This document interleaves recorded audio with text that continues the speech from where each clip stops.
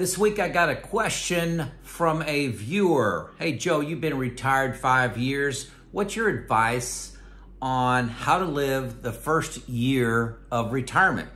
Great question. I made a video probably 3 years ago on this topic. So I'm reflecting back now 5 years on what I did my initial year of retirement and thought this could be helpful, maybe even exciting and something that maybe you can get excited about to make you jump into this crazy thing called retirement, because financially it's always going to make sense to keep working, but there's a lot of life to be lived out there in your 50s and 60s if you can pull that off. Okay, next, I got a lot of positive feedback on, I added a home video to my last couple videos ago. Yeah, a couple videos ago. So I added another one here. It's in Idaho. Idaho, my daughter lived there near Twin Falls. Well, it's actually in Twin Falls, right on the Snake River Canyon.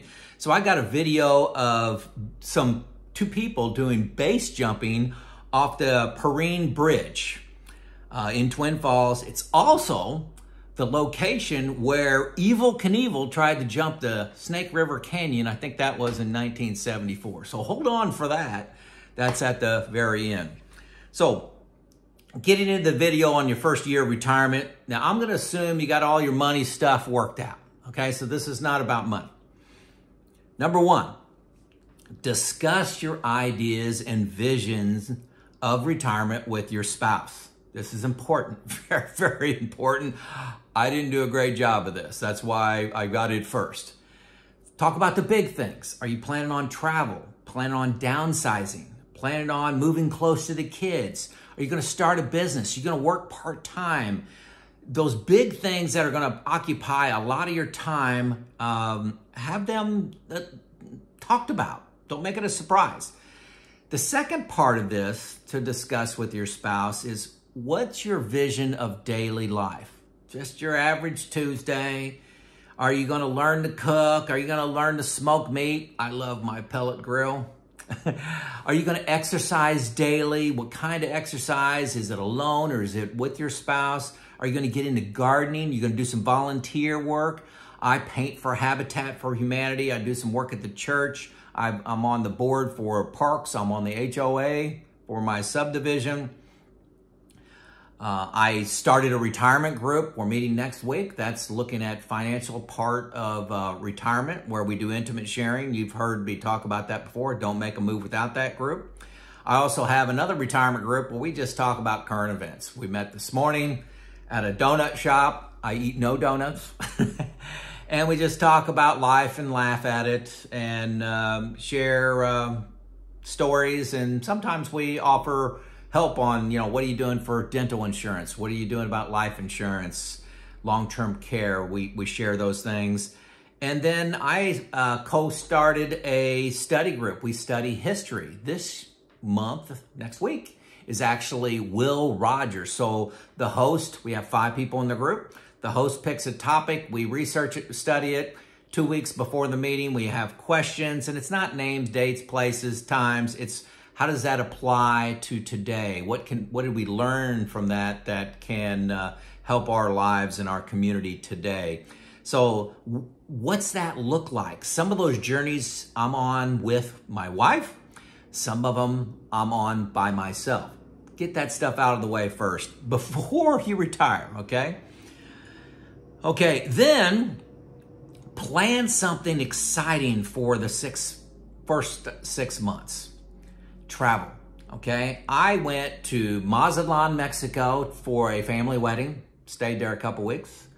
Went to Norfolk, Virginia for my nephew that's in the Navy. He got married. I had a tour of the Abraham Lincoln aircraft carrier. Super cool.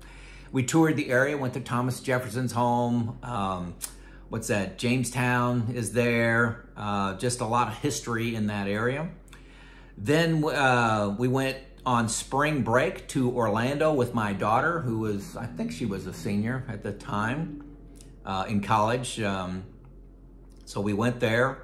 I was considering adding a video of that spring break. There was me dancing on stage. My wife volunteered me to go up on stage with the dancers at one of the theme parks there, and I decided not to show that one.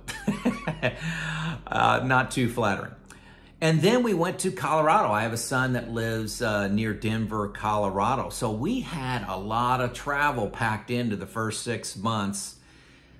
Why do I say have something exciting the first 6 months? Ours was travel. You're gonna need something emotional to jump into retirement.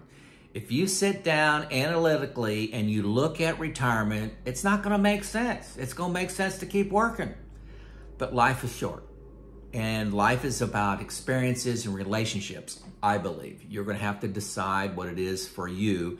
That's where I wanted to spend my time, and getting detailed about what you're gonna do the first 6 months will gave me the push I needed to leave when I did. Because it was not a good financial decision to leave when I did. It would have been better to work 50 more years, okay? And it's gonna be that same way for you. You got to do something to combat the one more year trap. The market's not right.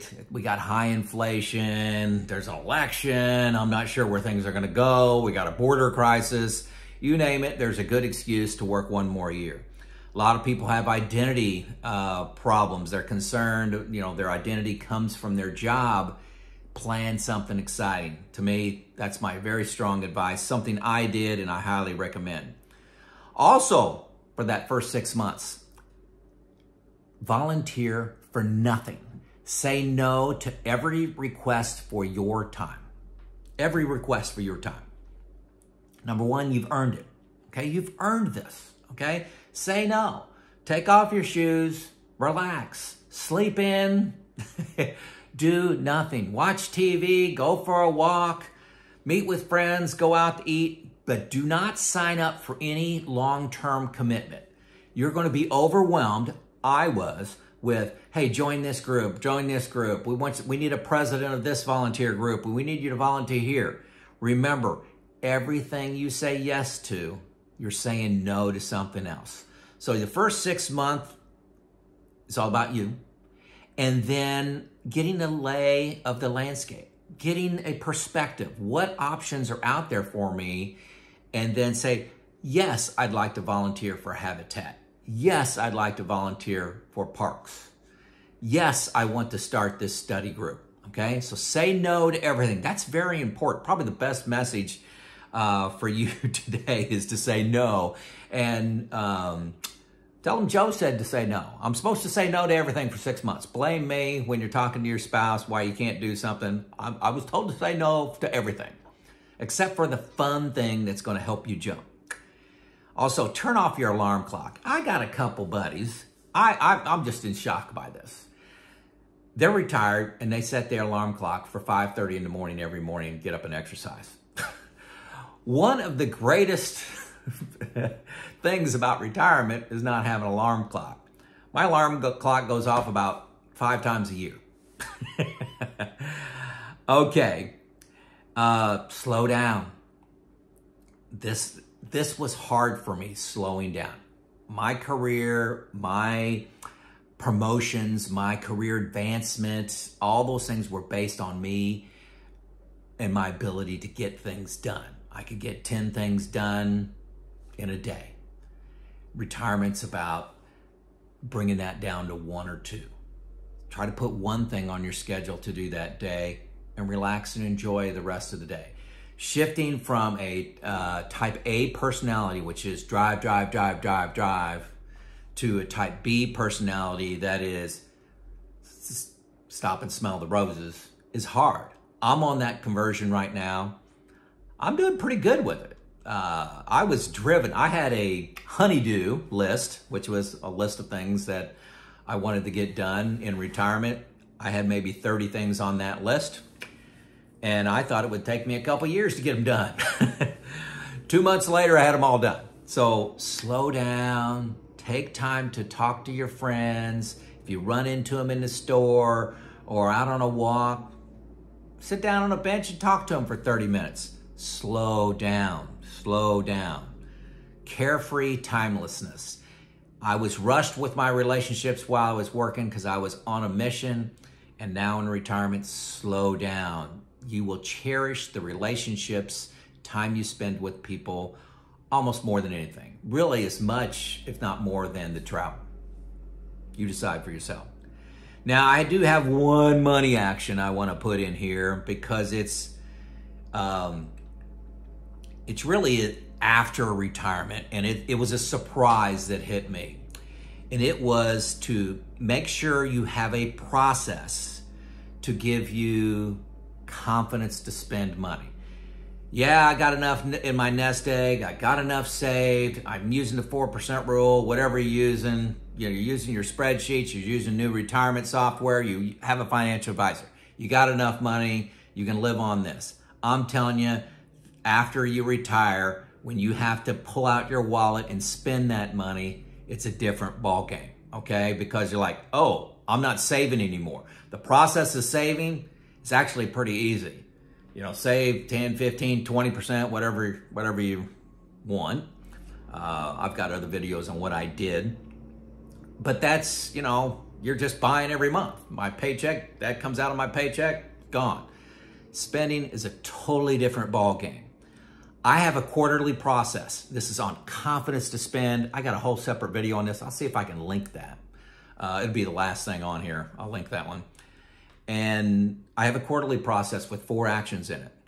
Number 1, I review my budget. Now, I do this, like I said, once a quarter. Not every week, not every month, because spending goes up and down in retirement, especially if you travel. Look at the budget over 3 months. Am I spending about what I thought? So if it's a high one month, low the next month, it averages out. Budget. Then I look at my bucket status. Okay, I have 3 buckets. We've talked about that. You know, I got 5 years in bucket 1, 5 years in bucket 2, the rest in bucket 3. I kind of look at what they're doing, and they have a specific purpose. This is not a bucket video. Then I input everything in the new retirement. That's the comprehensive software package that I use.